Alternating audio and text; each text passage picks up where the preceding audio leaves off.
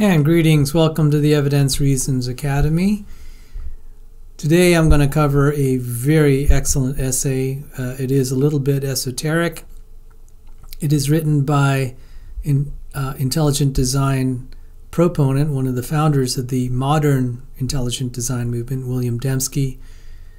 This relates to evidence that the world is created by an intelligent God, great capabilities, and this relates mathematics, physics, and Christianity. It's one of my favorite essays.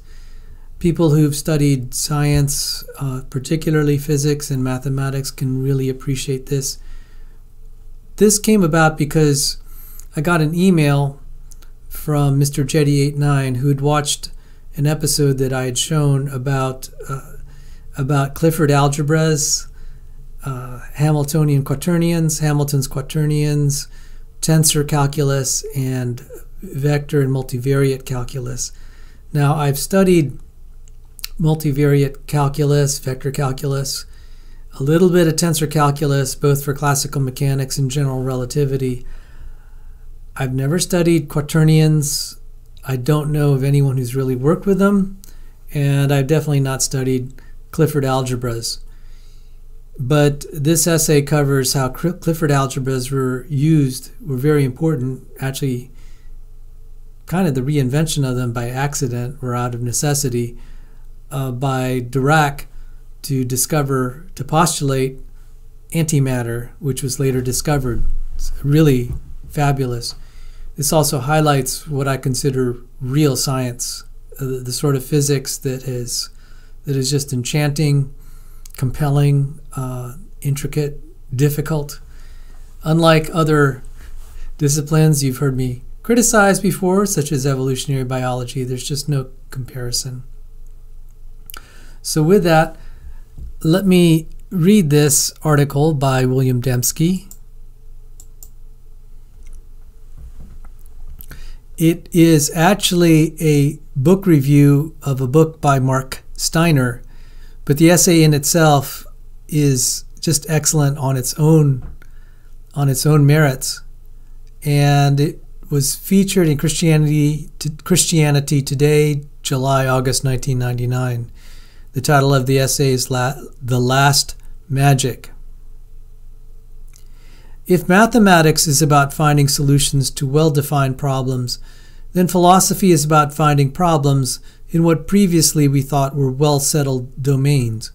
Mark Steiner's The Applicability of Mathematics as a Philosophical Problem mirrors both sides of this statement, admitting that mathematics is the key to solving problems in the physical sciences, but also asserting that this very applicability of mathematics to physics constitutes a problem.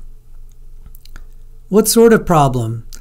According to Steiner, the rating ideology of or background belief for the natural science is naturalism.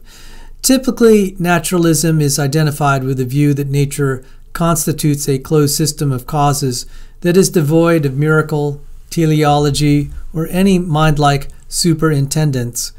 An immediate consequence of naturalism is that it leaves humanity with no privileged place in the scheme of things. It's this aspect of naturalism that Steiner stresses. Naturalism gives us no reason to think that investigations into nature should be, as Steiner puts it, user-friendly to human idiosyncrasies, and yet they are. Steiner's point of departure is Eugene Wigner's often reprinted article, The Unreasonable Effectiveness of Mathematics in the Natural Sciences. Wigner concludes that article with a striking aphorism: the appropriateness of the language of mathematics for the formulation of the laws of physics is a wonderful gift which we neither understand nor deserve. Throughout the article, Wigner refers to the miracle and mystery of mathematics in solving the problems of physics. Yet although Wigner leaves the reader with a sense of wonder, he does not indicate how this sense of wonder translates into a problem that demands resolution. Enter the philosopher Mark Steiner. As a side note, maybe before or definitely around the time that Wigner wrote that essay, he won the Nobel Prize in physics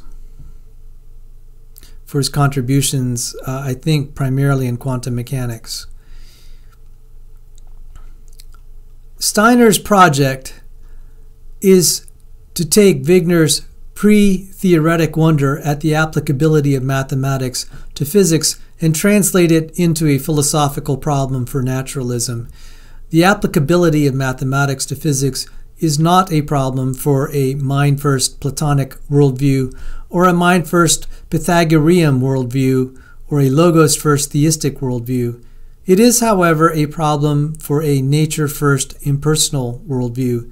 According to Steiner, naturalists are in no position to expect that, much less act as though, mathematics should assist in the discovery of physical insights. The naturalists do not count against their naturalism. To naturalists, that naturalists do counts against their naturalism. Sorry, I misread that. It is important to understand that Steiner is not simply appealing to the success of mathematics in resolving the problems of physics. It is not the isolated successes of mathematics as applied to the problems in the physical sciences that for Steiner constitutes a philosophical problem. After all, there are many instances where mathematics has failed to be successfully applied to problems in physics. The problem, rather, is the global success of mathematics as a research strategy for facilitating discovery in the physical sciences. This is a subtle point, and one impossible to convey without actual case studies from mathematics and physics. Indeed, much of Steiner's book consists of such case studies. Consider, for instance, the physicist Paul Dirac's discovery of the positron and antiparticles more generally. The positron is a particle just like an electron, only with a positive charge. Yet when Dirac proposed the positron, there was no experimental evidence for it. Indeed, there is no reason even to expect its existence. Why then did Dirac propose such a particle? Dirac was at the time trying to understand the Klein-Gordon field equation and the energy levels it assigned to certain quantum systems. He wanted to extend this equation relativistically to the electron, but he found that the only way to do so was by factoring it. Ultimately, the equation resisted factoring over the real and complex numbers. Dirac therefore brute forced the factorization by introducing higher dimensional number-like objects. The property where these objects differed from ordinary numbers was commutativity and multiplication.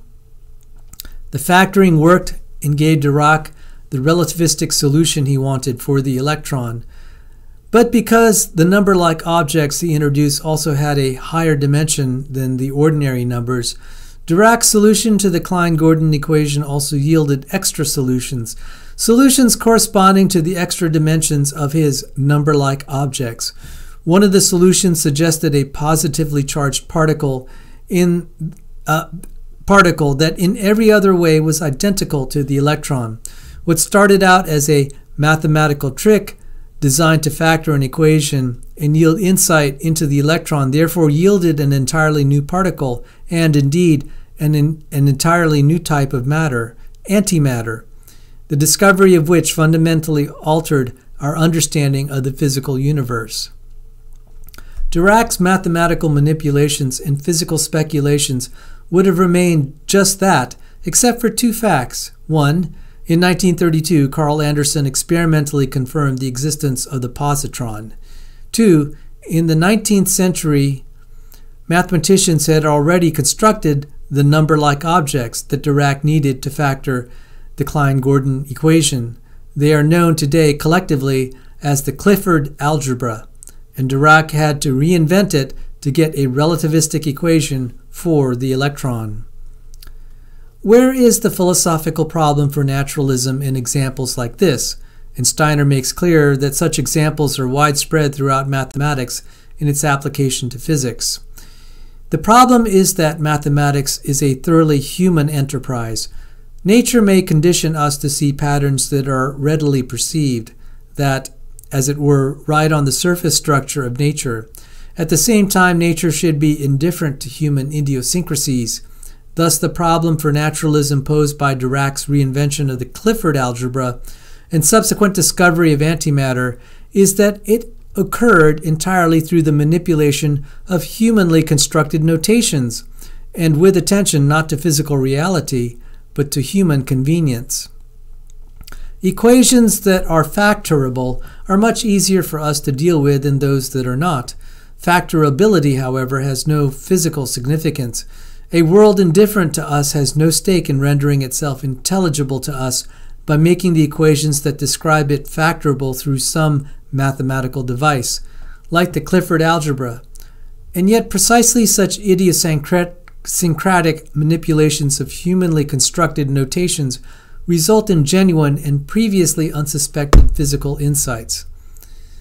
There really is a problem here for naturalism, as Steiner notes.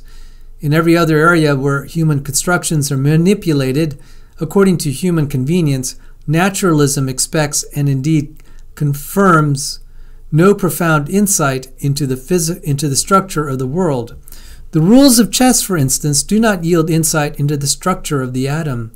The study of palindromes, sentences that read the same backward as forward, e.g., "Madam, I'm Adam," tells us nothing about the first 3 minutes after the Big Bang.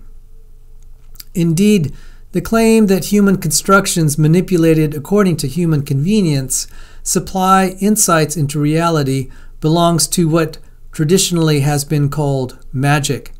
The view that what humans do in the purely human world, the microcosm, mirrors the deep structure of the world at large, the macrocosm. Naturalism has no place for magic, and yet the applicability of mathematics to physics is magic.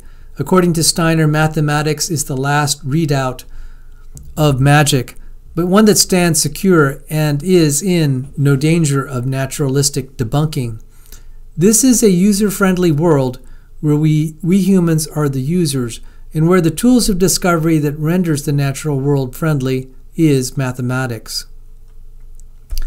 In place of naturalism, Steiner therefore opts for an anthropocentrism, which affirms that humans do have a privileged place in the scheme of things. Steiner's anthropocentrism falls short of a full-blown metaphysical position like Judeo-Christian theism, Platonism, or Pythagoreanism, but it stands sharply against the widely held evolutionary view that humans are mere accidents of natural history. The applicability of mathematics as a philosophical problem is a technical contribution to analytic philosophy that presupposes not just a background in philosophy, but also extensive exposure to mathematics and physics. Readers without the relevant technical background should be prepared to find no more than 20% of the book intelligible. Even so, Steiner's challenge to naturalism is accessible, powerful, and well worth pondering. That is an excellent essay. William Dembski is a fellow of the Discovery Institute. He is the author of The Design Inference, Cambridge University Press, and the editor of Mere Creation, InterVarsity. His book, Intelligent Design, The Bridge Between Science and Theology, is forthcoming from InterVarsity, and this was written in 1999. That book has since been published. I've had the privilege of reading that book. So, I know this was esoteric, but Wigner's essay and also a book, The Mind of God by Paul Davies, excellent books that explore this. What we would call the comprehensibility of the universe. It is a miracle, and it is another class of fine-tuning that is beyond just the fine-tuning of a universe fit for life. It is also a universe fit for discoverability. There is no reason that things should be so easily decodable, and it does look like it is optimized for discovery to point to some greater intelligence that put it together. And so with that, I hope you've enjoyed that essay, and it's been a privilege delivering this on kind of a new computer system that I have, and with a lot of work I got all the systems with its bells and whistles and glitches going. So I will close this show out with some nice music. So take care and enjoy. God bless you.